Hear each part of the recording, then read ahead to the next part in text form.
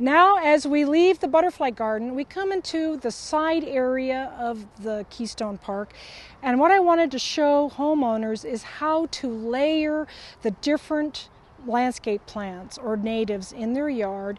You start out with the little low-growing verbena, work your way up to the medium-sized agave, and then you finally go up to a very interesting plant called the Arizona rosewood, which is the tall plant at the end of this bed.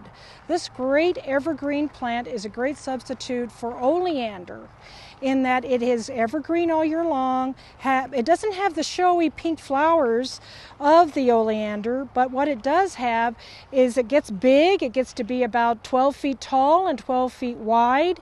It can be trimmed up as a tree, or it can be a nice screening bush so you don't have to look at your neighbors because it's going to be green all the time. But basically this area is just to show you how you just have to have low growing, medium growing, and tall growing plants in every bed, and make sure it's full. Don't be afraid to add a lot of plants. You don't want a lot of rock. You actually want to hide the rock as much as possible.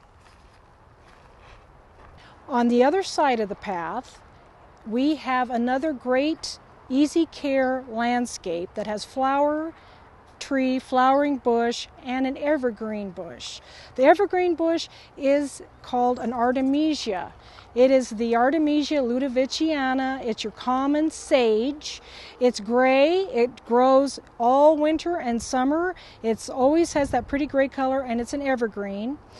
The tree above it is one of our third great trees for homeowners, and that is the Sonoran Desert Museum Palo Verde, or also known as the Desert Museum Palo Verde.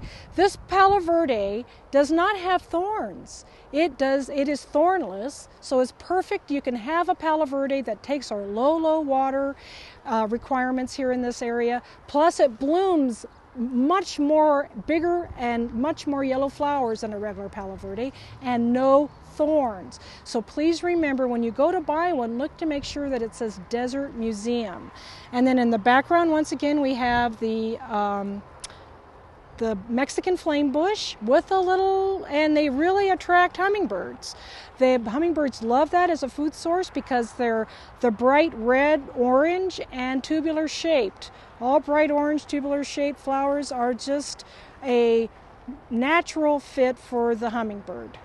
Over the arroyo from the Palo Verde is a very unusual tree that you don't find here very often, but I think it's going to be a really great introduction to our area, and this is the California pepper tree. It's an evergreen tree, even though it looks like a mesquite.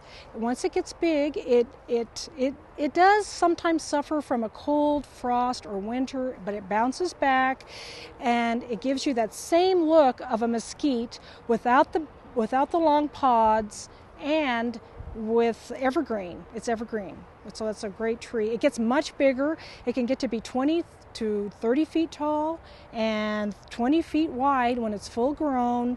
Just remember that you might want to put it in a protected area if you just like, and what I mean by protected area is in an area like this, near cement, near rock, that gives it some warmth in the winter time. If you have anything, even like citrus plants that you'd like to grow, make sure you grow them up against the house. Bougainvillea, you do that too. And you want a west side or a south side exposure, and you'll be able to pretty much get away with whatever kind of plant you want to use here in this area, because we have microclimates, and one of the microclimates is right up against your house, and that gives you the most protection and the most heat for the most sensitive plants.